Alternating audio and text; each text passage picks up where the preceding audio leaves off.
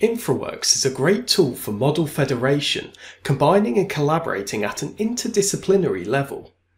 Like other Autodesk solutions, InfraWorks can host a wide range of file formats, including files created in 3ds Max, AutoCAD 3D models and 2D overlays, Civil 3D elements and models, additional external InfraWorks IMX files, Revit models, CityGML used for hosting and transporting virtual 3D city models, DGM files supporting models created in Bentley systems, Industry Foundation classes or IFC, LandXML for raw data files containing objects such as terrain surfaces, point clouds created in Autodesk Recap or various other vendor applications, raster images, spatial data files and shapefiles exported from other CAD or GIS applications, relevant SQLite databases, and SketchUp files. Inside of our InfraWorks model, we have the ability to import a proposed or more detailed topographical Civil 3D surfaces. The elevations from the Civil 3D surface will replace those found inside of InfraWorks using a hierarchy, triangulating between the two terrains at the tie-in boundary. This allows designers to quickly present their proposals in context and append other discipline models such as structural steelwork, architectural building shells, and so on, aligned to new ground levels. As we have linked the Civil 3D file to the InfraWorks model, when the Civil 3D elements are developed as the project progresses, these can be simply updated inside of InfraWorks, allowing efficient and streamlined workflows to take place.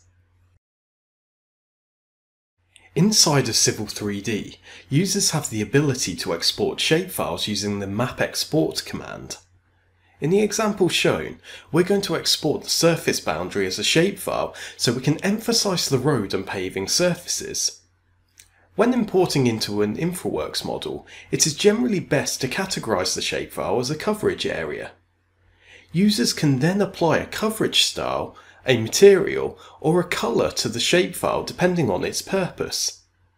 Shapefiles inside of InfraWorks can be used for a range of scenarios, including three-dimensional mapping and highlighting specific areas, such as land ownership and parcels, site and compound areas, contaminated land, sites of special scientific interest, safe zones, and so on.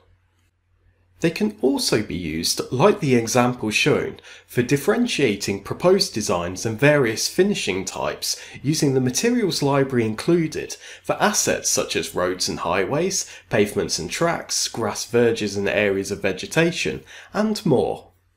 Shapefiles can help bring your InfraWorks models to life, bring further context to your designs, and help you visually differentiate the new from the existing.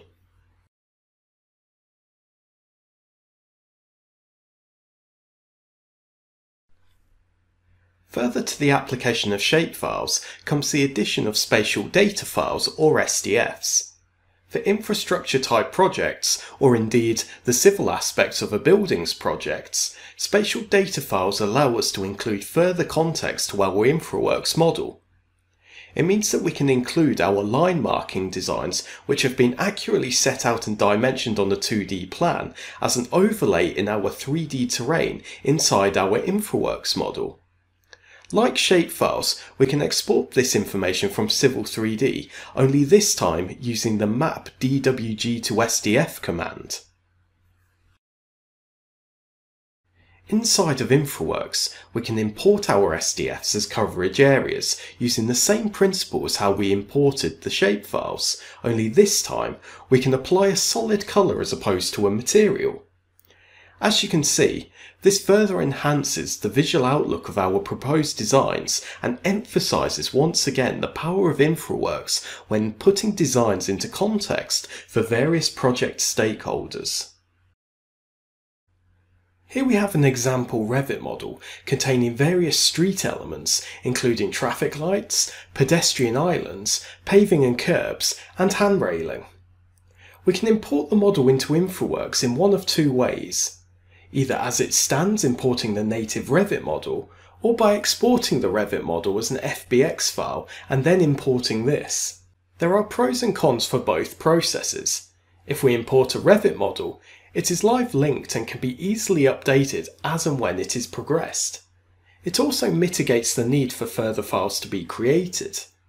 Alternatively, the FBX file is frozen in time but is more lightweight, aiding in navigational performance and better aesthetically, as the Revit materials will be exported as is. The model can be geographically referenced, taking into consideration the project base point and rotational spatial data.